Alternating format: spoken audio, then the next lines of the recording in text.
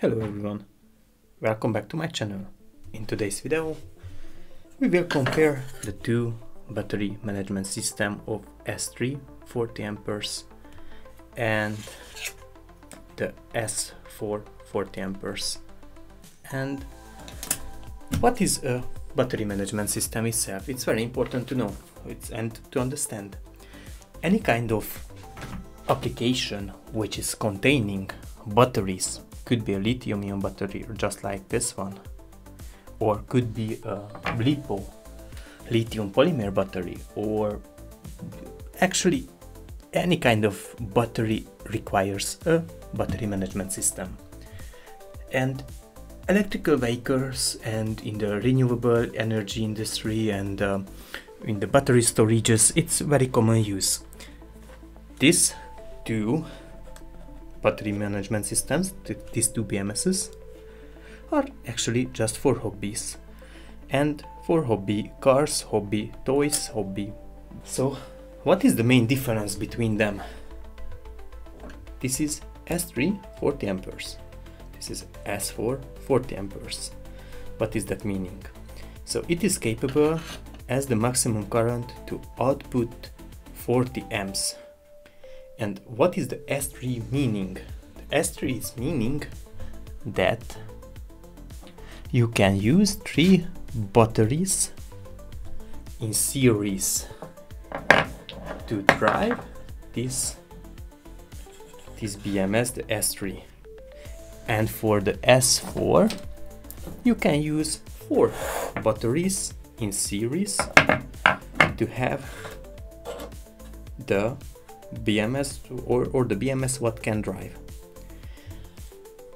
The main thing is, in the end, you would end up with voltages.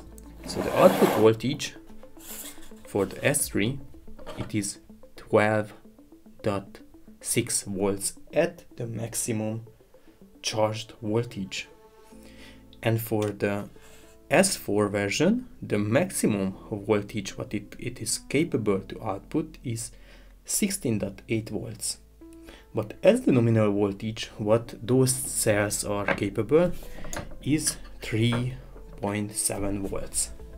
And then maximum at fully charged it's 4.2 volts. So if we multiply the 3-cell version,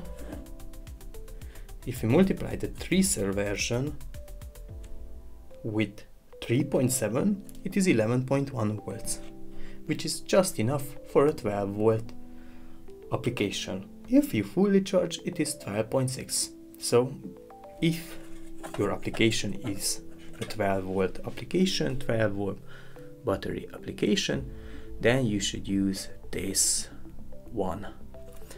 If your application requires higher voltages, then you should use this one, because this is capable to output 16.8 volts at fully charged voltage. And as I have already mentioned, the 40A, it is referring to the 40 amps, which is the maximum continuous current with the battery, which the battery pack can provide you in safety conditions. So if you are multiplying, considering the voltage multiplied with the amps, then the power output in the overall, this could be a bit lower, around 440, and this could be around 600-ish, 550, 600 maximum, because of the voltage multiplication with the 40 amps. Theoretically, this is an hobby BMS, which is useful for hobby purposes. So yeah, if you think this video were helpful for you, don't forget to hit the like and subscribe to my channel, because in next video we will solder one of those two BMS and we will measure out the batteries, how it is behaving in an operational condition. Thank you for watching. Wish you a great day.